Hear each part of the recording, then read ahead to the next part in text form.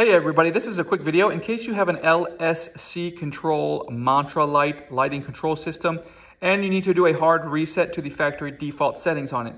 Now there's two reasons that you might want to do this. The first one is for troubleshooting.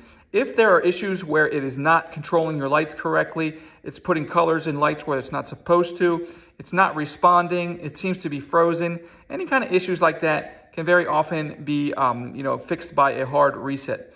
The other reason is if you want to reset your configurations to their out-of-the-box settings, we can go ahead and do that and force this thing to turn off and to reset everything. Now, if this is something you want to do, what you're going to do is with it turned on, you're going to come and find three different buttons on here. We're going to find this button, this back button, and then over here we have this question mark button. We're going to press, if we press and hold those three buttons simultaneously, that will force this lighting controller into a hard reset.